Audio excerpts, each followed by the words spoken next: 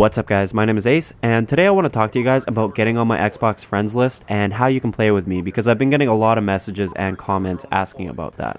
But before we get into that, I just wanted to give you guys a quick update and let you know what's going to be going on with me and the channel for the next 3 or so weeks. So as many of you longtime subscribers know, I run a small marketing business from home, and this is how I'm able to put so much time and effort into my videos on the side. And even though the business has been going great, a 3-week job opportunity has come up for me and it pays really well, so I'm going to be doing that to give me a little financial boost. What does this mean for you guys and for the channel? Not a whole lot actually. I'm still planning on keeping my steady stream of one video every 2 days, just like I have been for the past, 6 or 7 months now. But I may miss a day or two, so if I do miss a day or two, I'm not slacking off or anything. I'll just be completely overwhelmed with what's going on at the time.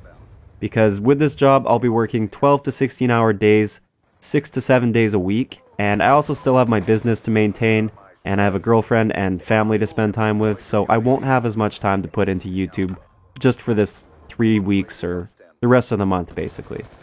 So you can expect pretty much the same amount of content from me, but I won't be quite as active on YouTube or Xbox for this next month. So I really hope you guys understand this, and it is just temporary. I will be back to my normal self as soon as this job is over. Alright, so now let's talk about getting on my Xbox friends list. I've been getting quite a few comments and messages asking about this, so I just thought I'd address it. I do still have some space on my friends list, and I will accept friend requests from you guys until it's full. So just make sure you send me a message along with the friend request saying that you're a subscriber or that you came from YouTube, because I don't accept random friend requests. I don't care about your age or your stats or anything like that. My only request for you guys is that if you're on my friends list, please don't spam me with invites or messages. I still like to play solo a lot of the time, so sometimes I'm just not in the mood to party up with anyone, or sometimes I'm recording something and I just can't accept at the time. So I don't mind if you send me one invite, and I do want to play with you guys fairly often now, so don't be afraid to, but if I don't accept it the first time, please don't take it personally. And please don't spam me with more invites.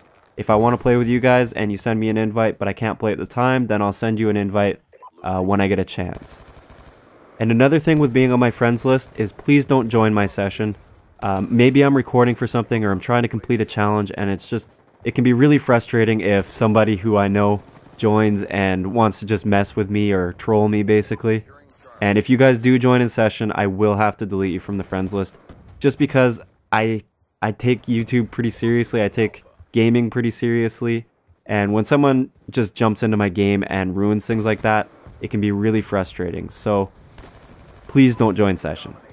Also, if you're really inactive, or you just never play the same games, or you're never online when I'm online, please don't be offended if I delete you. It's just sort of pointless to have someone on your friends list that you'll never really connect with in any way, and I want to keep adding new people every once in a while so that I can connect with them as well.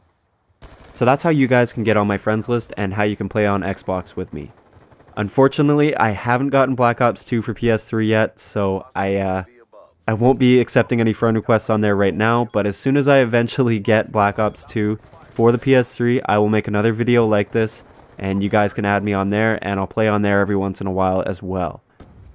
The reason I haven't gotten Black Ops 2 for PS3 yet is that even used copies right now at GameStop or EB Games are like $55, which is just ridiculous when you can get a new copy for 60 bucks.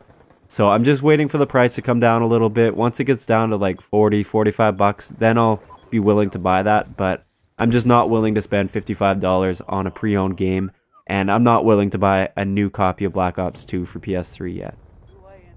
Alright, so that pretty much covers everything I wanted to talk about today, and I hope you guys enjoyed the video, and I'll talk to you guys next time.